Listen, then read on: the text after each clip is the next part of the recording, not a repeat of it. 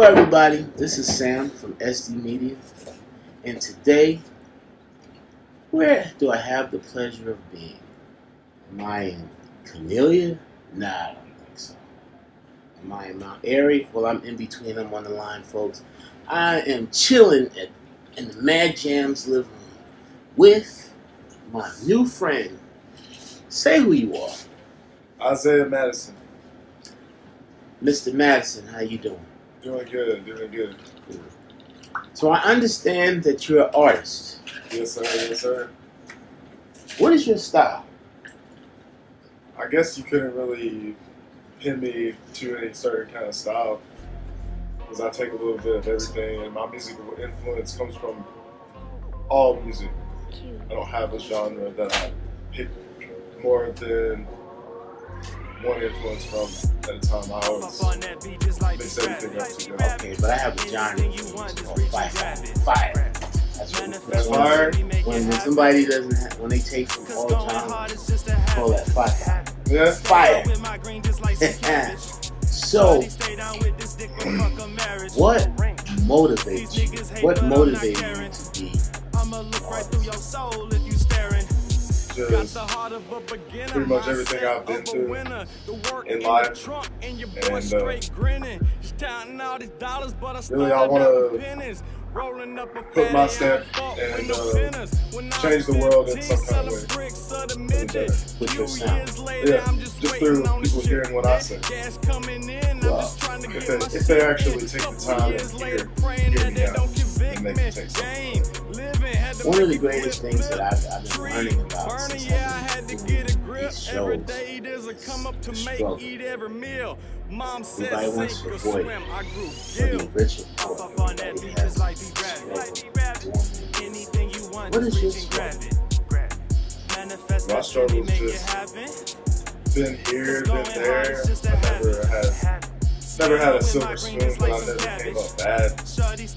Came up in the country just like anybody else. But I do have a certain different kind of sound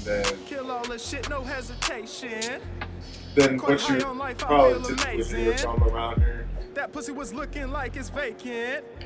So like, there's just nothing we can I can tell the thing up right at the days in. Or even in the bathroom at the gas station. What type of music? What songs? What are they about? Give me one. I do have one song about a heartbreak, more or less. I guess everybody has that song. But I try to, I took the time to write it. I always write my own songs. This is a true story, true, or is it something that you've been through? Yeah. That's the struggle. That's what I'm trying to get out there. A lot of people avoid it.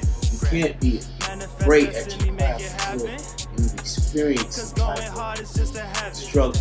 So in that particular struggle, what motivated you to write? Was it the hurt? Or the good memories? I guess when you look at it, you kind of put your heart and soul into a song, and everybody has their own reasons, but whenever you show someone that you're successful, it's harder than anything that you can say to them, because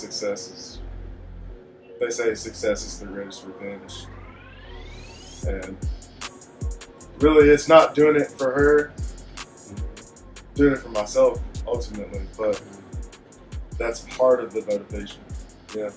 But she allowed you to be successful because of that pain she gave you. Yeah, you just gotta take your pain and channel it into good energy. Don't let it eat you.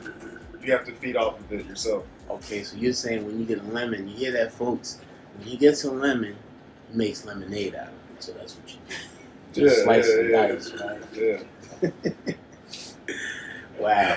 So how long have you been an artist? Taking it seriously, I would go ahead and say just around a year.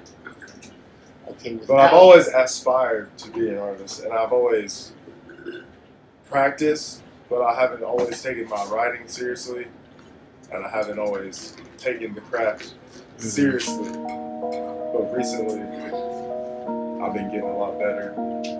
Practice every day. I just like the sound of it. And I can definitely see the work starting to play out. Okay. Take a look at the Alright, past. let me The only see. thing So, separating like you say, you me practice from every day, success. but can I When I just envision myself in the future, it's always How at my long do I best. practice? If you read between the maybe lines, 30 and it's minutes all a just a day. test, an I'd like to say elaborate I do scheme to keep us all at the bottom. maybe for 30 minutes, an hour sometimes. you do it 7 days a week? They tryna keep us at Yeah. the bottom. Wow, you hear that?